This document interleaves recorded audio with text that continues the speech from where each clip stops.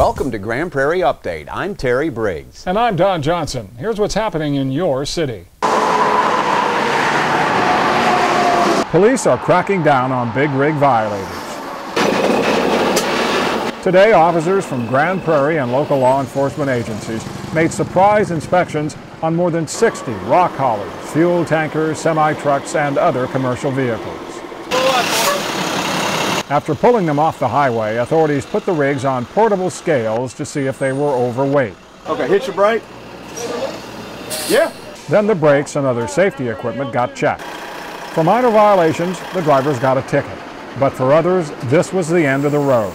They were arrested and their truck impounded, including one driver who had the same thing happen just a few days ago.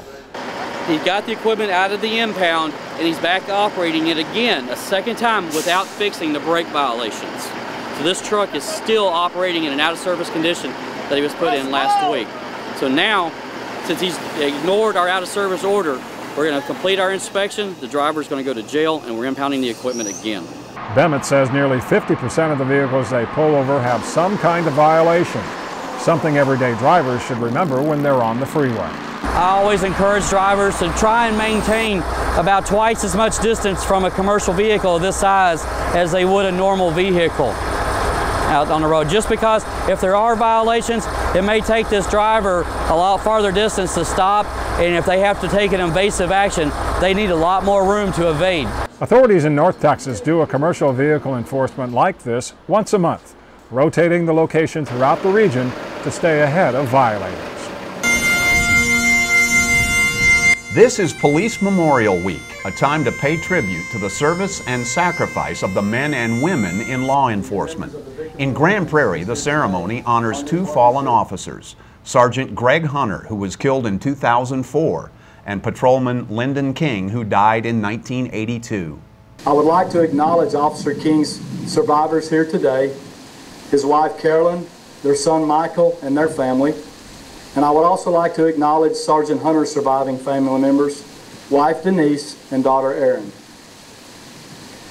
While we reflect on these tragic deaths and honor those officers' memories, it is comforting to see these two spouses and their children here today and know that Lyndon and Greg's legacies live on.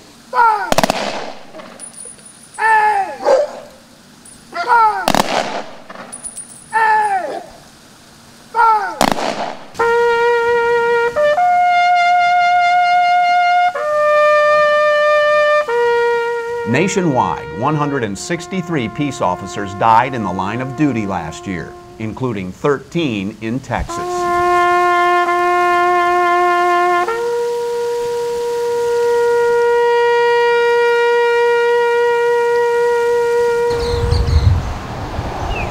The votes are in, and it's a clean sweep for incumbents on the Grand Prairie City Council. Unofficial returns from the May 12th election show incumbent Tony Shotwell defeated former police chief Glenn Hill in District 5. In District 6, incumbent Ron Jensen is returning after beating Cheryl Rios. And in District 8 at large, incumbent Greg Gessner overcame a challenge from Rosemary Bowlby. Voters also decided to extend the existing quarter-cent sales tax to continue paying off debt for the public safety building using sales tax revenue.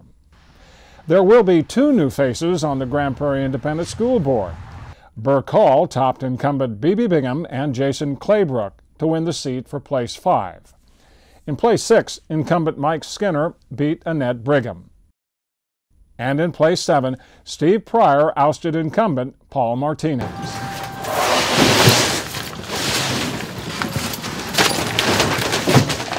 Postal workers are making a special delivery in Grand Prairie. During the week, letter carriers collected donated food items as they dropped off the mail. On Saturday, the local donations were boxed up, loaded onto trucks, and taken to the United Charities Food Bank. This is one day that a lot of them enjoy coming to work and doing it, just to see the thrill when they come back and they want me to go out there and say, hey, look what I got. And they open up the back of the door of the truck, postal truck. It's full of bags where the community just gives back. It's just so awesome to see that kind of response from the community. The local effort is part of the National Letter Carrier Food Drive, which has collected more than 1 billion pounds of food since it started in 1992. Dozens of cats and dogs have a new home thanks to a special offer from the Prairie Paws Adoption Center. You're being hurty. That dog's free. For 48 hours, the center offered free adoptions and extended hours as part of a promotion called Staying Alive. This is vastly exceeding our expectations. In our wildest dreams, we had hoped to get out. I guess last time we did this, we got 80-some animals out in 3 days. Yesterday, we got 70 animals adopted out. So we expect to do about 50 today. This will be the biggest event Grand Prairie has ever had. If you couldn't make the weekend special, but you're still interested in adopting a pet, you can always drop by the shelter or view pets online at gptx.org/paws. The Grand Prairie Air Hogs run at another championship has officially begun. Even if you don't pick, you still might save us a step. All right?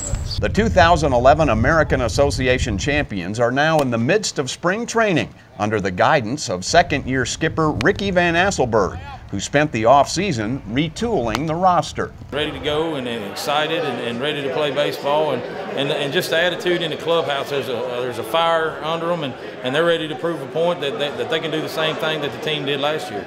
This is my wife Annie, everybody knows.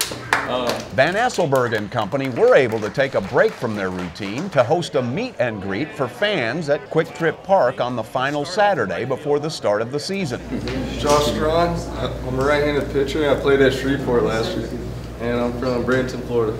Ronnie Morales, played at York Revolution last year in Atlantic League. Live in Fayetteville, Arkansas. It's my 6th-year professional pitcher. Players, coaches, and members of the management team were all on hand to introduce themselves, mingle, and let everybody know what they can expect to see from the team in 2012. No, just thank all of y'all for being here. We really appreciate it, and glad to have the guys here, and we're hoping we can repeat. You know, just to see some people getting fired up outside of our team, it's kind of neat, you know, and so I hope to see a lot of fans this year, and this is just one of the things that kicks that off. The Air Hogs' first game is May 17th at Laredo before they return to Quick Trip Park for the home opener on Monday, May 21st. For information, call 972-504-9383 or go to airhogsbaseball.com. That's it for this edition of Grand Prairie Update. Hope you can join us next time.